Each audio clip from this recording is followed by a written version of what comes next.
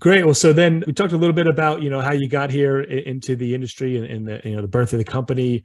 What's some of the stuff that you're seeing work for some of your, your better performing centers today? Any special promotions or who the people who are doing a lot of bookings, what are they doing right that other people can try? Sure. Well, one thing is, I'm going to use an example of a company down in Texas. Interviewed him recently and said, "What kind of results are you seeing?" And so from his customers' perspective, he said, "Larry, when my customers show up, they're better informed. They found all the information online. They've answered the questions we've asked. If they want lanes, we'll have lanes." So a serious drop off in the he said, she said. Okay. We're seeing them spend more because they paid the deposit or the full amount before they arrive. They feel like, what the heck? Let's spend a little bit more money. Yeah.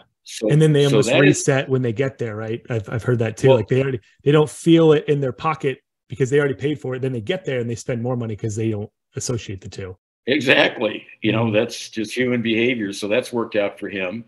From his staffing side, he says, "Larry, before Partywirks, it was kind of guesswork of who's coming and when. How many people are going to walk in the door tonight?" Yeah. So with Partywirks, and now they insist 100% of the reservations go online because it provides that consistent experience, checks availability, collects the money. It's predictable, but they can also meter out when people arrive.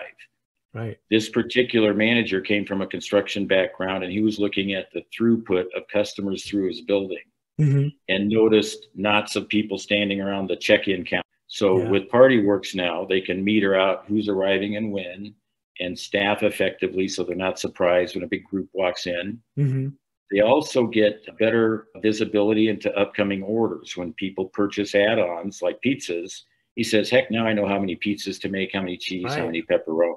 Right. So from scheduling, customers arriving, with a regular cadence. He was also surprised when people book and when, not realizing what a 24/7 society we live in when you might work regular hours. Interesting. But people were booking at all kinds of crazy hours all around the week when normally they weren't there to serve those guests. Right. And then they might have missed that moment of decision like you were talking about. Yes. And I've seen people say that guests are coming from farther afield because they can book online, have some certainty and plan versus let's drive over there and see if we can get a lane, right? So you're not going to drive 45 minutes just to hope that a lane's open. That's a great point. Yeah, right. So it just opens up. Well, the bottom line is the customers are driving the demand, right? They don't want to call and talk to somebody or get a voicemail. And we know how that works, right? If you return the call, half the time they're not there and they never call you back. So that opportunity's gone. So closing off any opportunities for customers to filter out of the sales funnel is critical. Right. Yeah. Plug those holes. Exactly. Very cool. Now, is there anything that people are doing to get more bookings or like putting it into their Google My Business profile I've seen or on their website or pushing it out in their email blast, or what is there anything people are doing to try to get more bookings that's working well that you're seeing? All of those things. If you look at the sales funnel, Partywirks going to fit up there because all of the content that goes into the Partywirks system can be found by Google, helps your SEO and to be shown in the search. Yeah. We also have share buttons built throughout our system so people can easily share.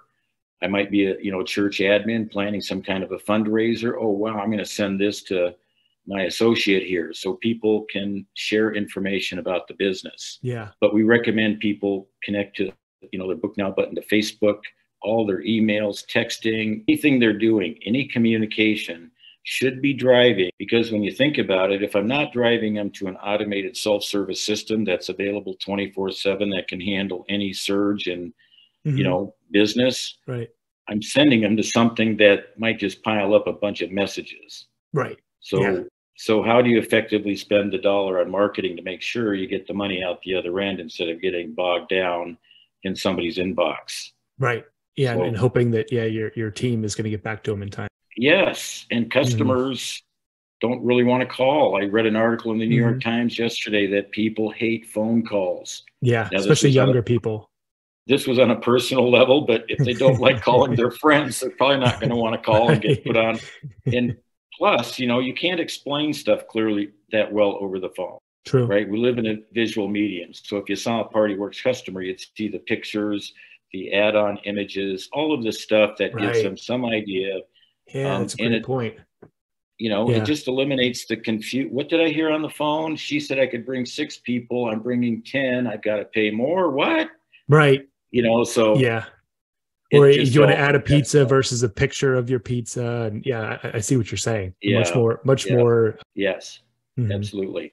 So what are they doing in marketing, right? It's just put that book now, inquire now. We have people using Partywirks for job, you know, inquiry. So it's a multi-talented tool, because again, we recognize about 20% of the people that get there are going to click a book now button. The others might be planning a fundraiser. They want to sign up for a daycare camp, whatever, right? So they're a field trip or a waiver if you have something that requires a waiver. Hey, did you like this video? Great. We make 5 of them a week. Subscribe to get more and to keep learning about what's working in the bowling industry. I'll talk to you then.